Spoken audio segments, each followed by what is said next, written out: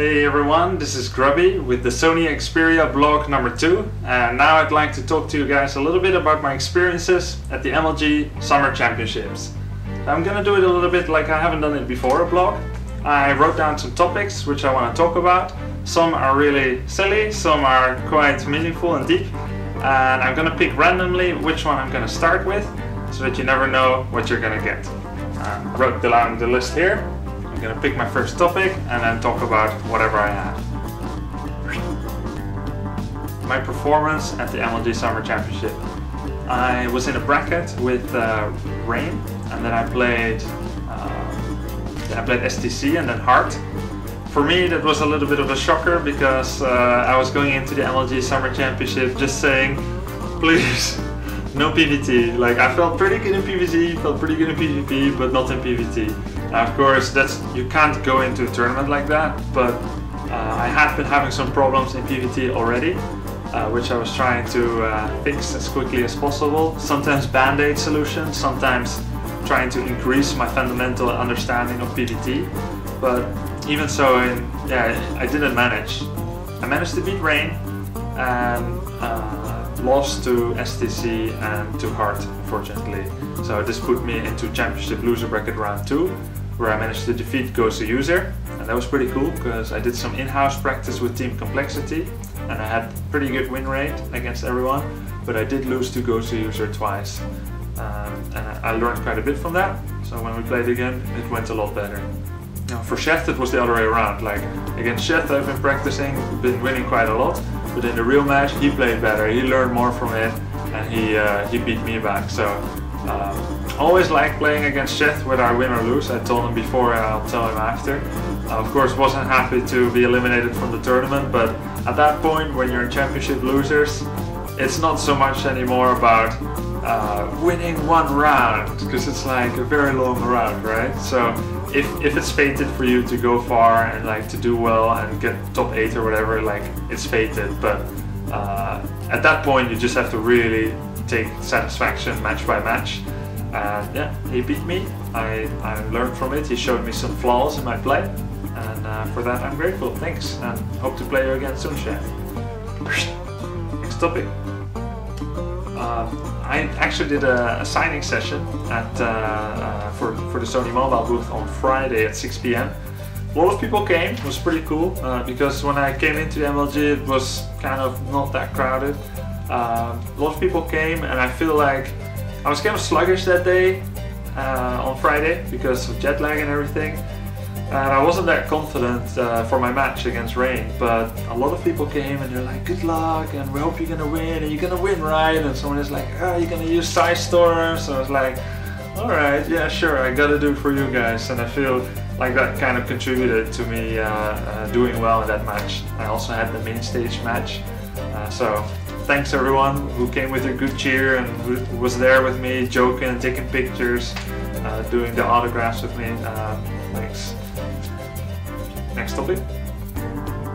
This is not a topic, so move on to the next. Oh, you Grubby, you trolling yourself. Unbelievable. Right, excellent.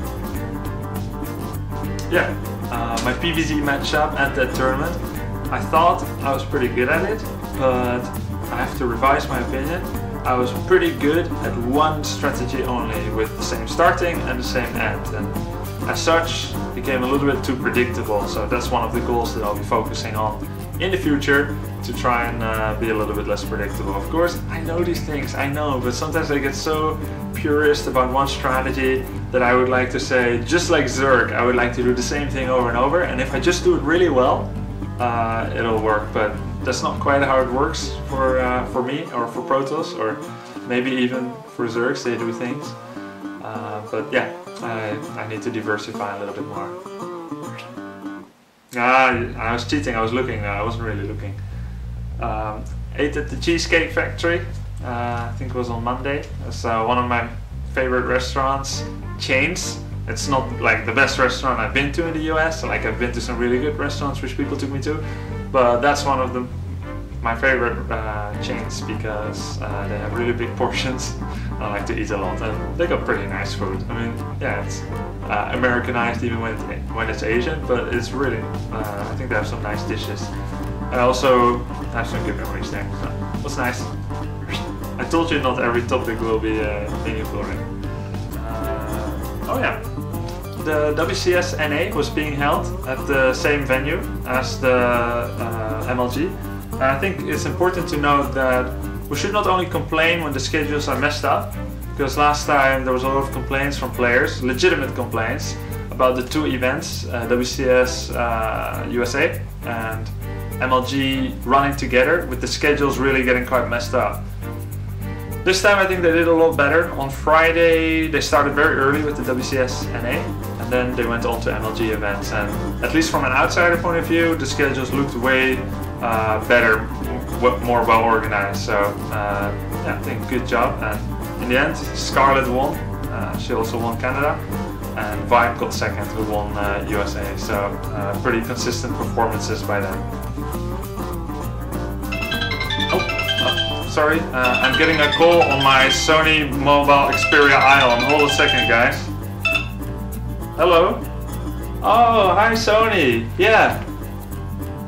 Yeah, sure. Yeah, I can do a name drop of Sony in the commercial. Yeah. Yeah, I'll do a name drop in this vlog, no problem. I find a smooth moment for it where it doesn't really jar too much with the rest of the vlog. Okay, okay, bye bye. No, you. Okay, you hang out. Okay, bye bye. Ah, that's nice. Sorry about that. Next topic. Only one MLG championship left to impress at, MLG Fall Championships. So rest assured that I'm gonna do my very best as I can to get a full preparation for that going. Maybe something special, like go to Korea for a while, or maybe have like a special training plan for myself. But so far I don't feel like I really break through at an MLG, and I would like to quite a lot. So just one left. It's kind of starting to matter, like the year's ending and I still want to make a big mark. Well, I have a lot of random ones. I'll just go down the list now to finish up the last topics I wanted to talk about. Got to hang out a bit with Sept. It was fun. We went to dinner together, Typhoon Bistro. It was cool. We had a long walk. Got to know him a little bit better and found out some stuff about it. Just send me a DM on Twitter if you want to find out. NA players, I think, was a pretty successful event for NA players. There were a lot of Koreans. It wasn't like it was only B-rated Koreans, certainly not. There were very good Koreans. But I feel like the NA players did quite well. Trimaster beating Marine King, Idra's resurgence a little bit.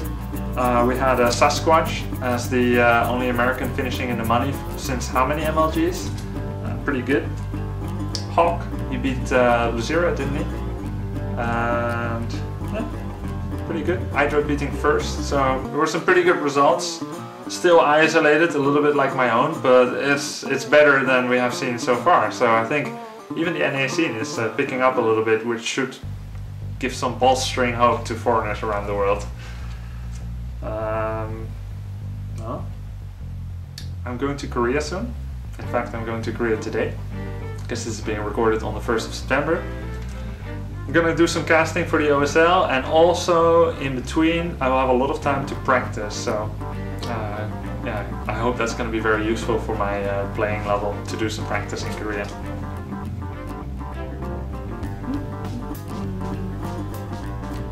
Yeah, I need to work a little bit more on my PvT strength, but I think Korea is ideal for that. They got a lot of strong Terrans, and in fact I would almost say playing Terrans in Korea is a completely different matchup. Like, things that work here don't always necessarily work. You've got some really good Terrans here like Thorzen and Cass, and some American Terrans, and probably some others that I don't necessarily remember. Probably BCQT is quite good now, but I haven't played him for a while. But I think especially my PvT can benefit a lot from that, so let's see. Well, that was it. Thank you very much for watching this vlog. I'm through all the topics, and stay tuned for Sony vlog number 3. See you guys later. I'm off to Korea.